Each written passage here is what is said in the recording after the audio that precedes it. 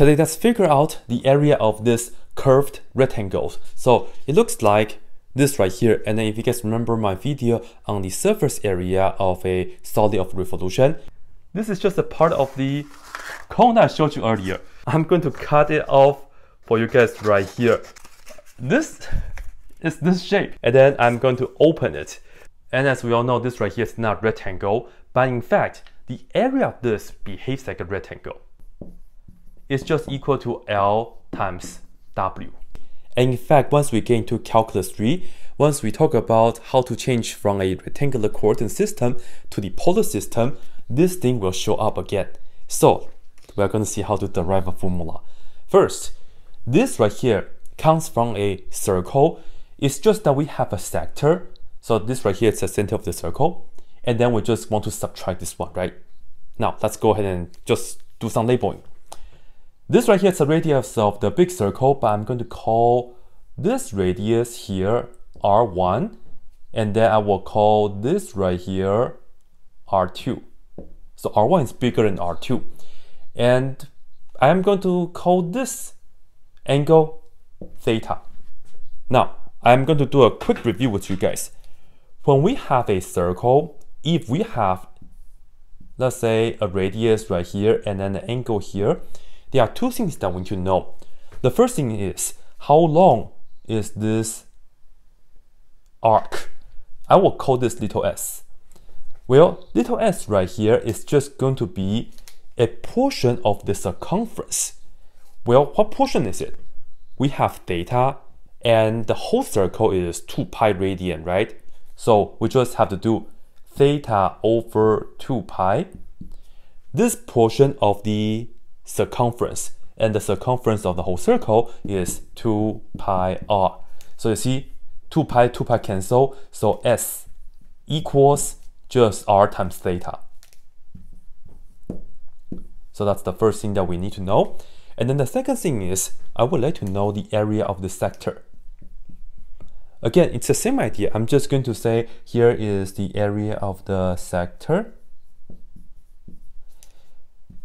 It's a portion of the whole circle, and the portion is precisely theta over 2 pi. And then the whole circle has the area pi r squared. Here the pi and pi cancel, and I'm just going to write it as area of the sector equals 1/2, and then r squared times theta. So that's the other thing that we need to know. All right, let's come to here. Firstly, I want the area of this curved rectangle. And the reason I call this a rectangle is because the area of this behaves like a rectangle. Have a look.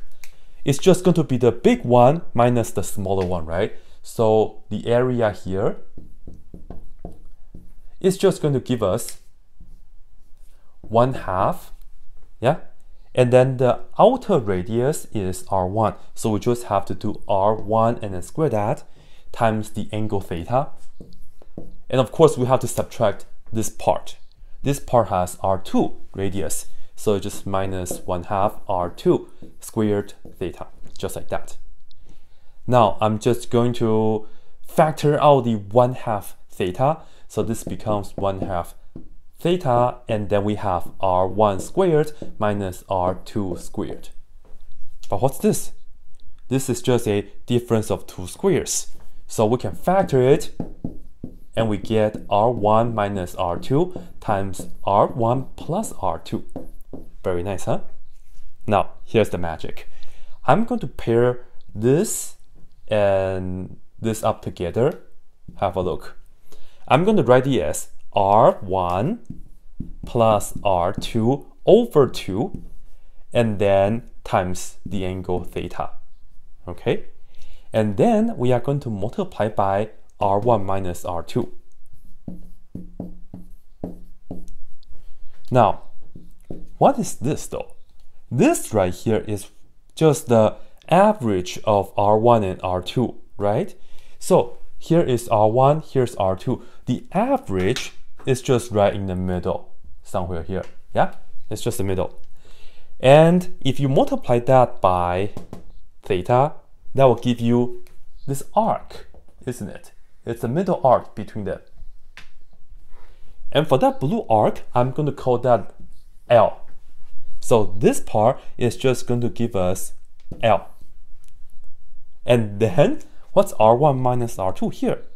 Well, R1 is the whole thing, R2 is this. So R1 minus R2 is just this width right here. So I'll call this W. So as you can see, all we have is just length times width. This width times the middle length, which is just the average of the arc length of the outer one, also the inner one. Just like that. So doesn't this behave like a rectangle? Length times width. Really cool, huh? Now I wanted to give you a quick example of where we can use the idea in a Calculus 3 class. Let's take a look at how we can take care of a double integral like this. One of the ways to do it is we are going to convert this from the rectangular system to the polar system. And to do so, we can use the usual conversion, x equals r times cosine theta, and then y equals r times sine theta. And of course, we can put this and that into the x and y here. But the question is, how do we take care of the dx dy? One of the ways is you can do the so-called Jacobian. You can put this in the matrix and then take the derivative. And I have done a video on that. You guys can go check that out. But let's take a look at this from a geometric point of view. This right here, dx dy in a rectangular coordinate system, dx is just a small change in the x value, but I have to draw it big so we cannot see it, but it's technically really small. And likewise, dy is the small change in the y value. So dx dy is this little rectangle that we have. And I will label that as dA, a small change in the area. And the idea of a double integral is, here is your area region, like a base, and then the function is what you have built on top of it. And usually this computes a value of that solid. Now, let's see. Once we do the conversion, what will the dA be though? Have a look. Let's say we have a point right here. In the rectangular system, we go up and down, left, right. But in the polar system, it's all about rotation and then also extension, or maybe go back to the origin, right?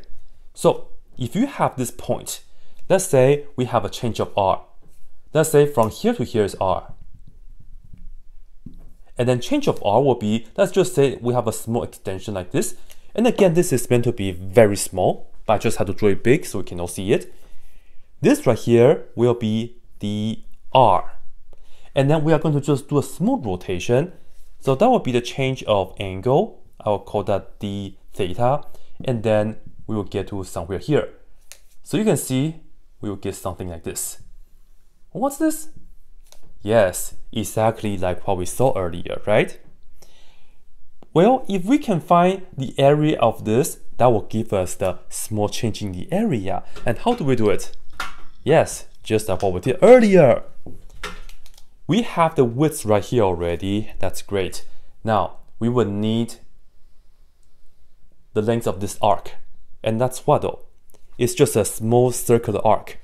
We will need to know the distance from here to here. That's just r. And I know we have to go to here, but check this out. dr is supposed to be very small. So from here to here, it's just r as well, right? It's technically just r. It doesn't matter, it's very small. So the radius is just r, we just have to multiply that by the angle, which is d theta. So ladies and gentlemen, in this case, we can see that we just have to multiply r d theta. That's the length from here to here. And then the width, which is dr. And that will be the change of area in the polar world. So here's the key. When you see dx dy, if you want to use polar to help you out to take care of that double integral, make sure you change this to what? R, and usually write down dr afterward, and then d theta. And if you want to see an example, of course, you should definitely check out the most classic integral that requires this method, the Gaussian integral. Check it out over here. But that's it. Don't forget the R.